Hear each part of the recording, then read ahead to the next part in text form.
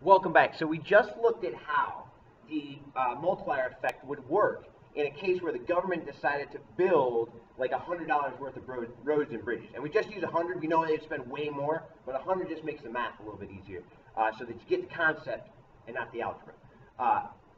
So here's the deal now. We're going to cut taxes.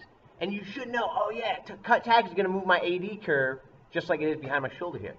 But the difference this time is going to be in the initial change. Cutting taxes is not a shifter of the aggregate demand curve. But cutting taxes does change the behavior of buyers. In particular, if I have a decrease in taxes, I am more likely to go out and consume some products. So that consumption is going to drive my AD curve to the left. No, to the right. To the right. Okay? So here's what we got to do. We got to figure out how much are people going to spend if we give them $100. Well, the answer to that question is over here.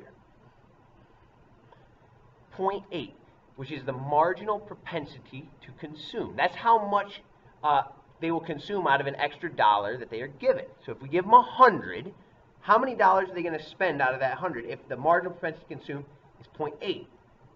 Some of you may instinctively go 80. The question is, how'd you do that? Well, here's how you did it.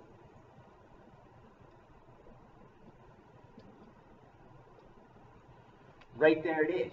You took the tax cut and you multiplied by the marginal propensity to consume. It tells you how much they will spend initially.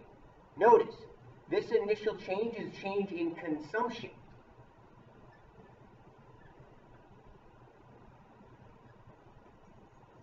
Which is the C right here. So initially your curve changes $80. Notice this is different. When government spent 100, the initial change was 100.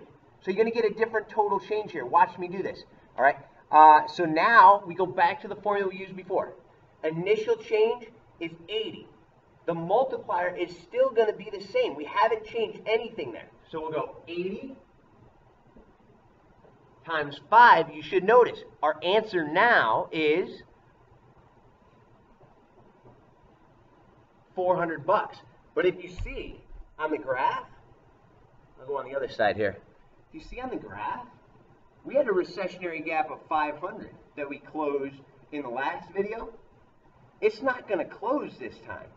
It's not going to make it all the way to its potential output at 1,000. It's only going to make it to 900. So really, this tax cut should look more like this.